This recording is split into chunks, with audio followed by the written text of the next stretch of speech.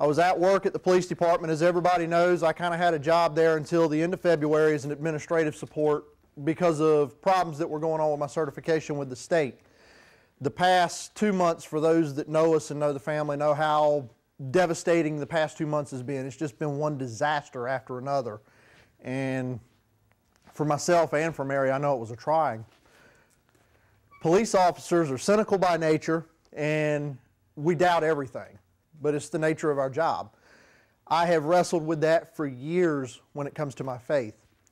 Mr. Jim kind of called me out in church, which I didn't mind, but at the same time, it's like, oh wow, wasn't expecting that. Talk about the Lord working in mysterious ways. A couple of the passages he gave me really stood out, but there was one in particular that stood out for my situation. It was Isaiah 54:17. No weapon forged against you will prevail, and you will refute every tongue that accuses you. This is the heritage of the servants of the Lord, and this is their vindication from me, declares the Lord. Well, that vindication came from me totally out of the blue. Everyone came together, they put hands on me, and they prayed. The state of North Carolina, when it comes to training and standards, they're the ultimate say when it comes to whether or not I have a job, because they're the ones that say, yeah, this guy can be a cop, he can't be a cop. And for those that have known me over the last 10 years in Beaufort, I've done everything that's ever asked and then some. I got accused of doing something that I didn't do. I was investigated by 2 different agencies that said, no, he didn't do this. One agency said, yes, he did. That agency attempted to do everything in their power to prevent me from becoming a law enforcement officer again. Well, last Wednesday, I'm sitting at the desk doing my job. I hear the chief absolutely go crazy in her office. She comes in, and out of the blue, there's a letter in the mailbox from the police, or for the police department, from Training and Standards. Inside that letter was my certification from the state of North Carolina.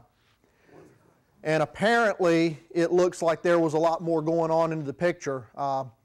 Somewhere along the way, there was somebody that got a hold of all of my files from Beaufort and sent them to Training and Standards and said, you need to look at this, there's a problem.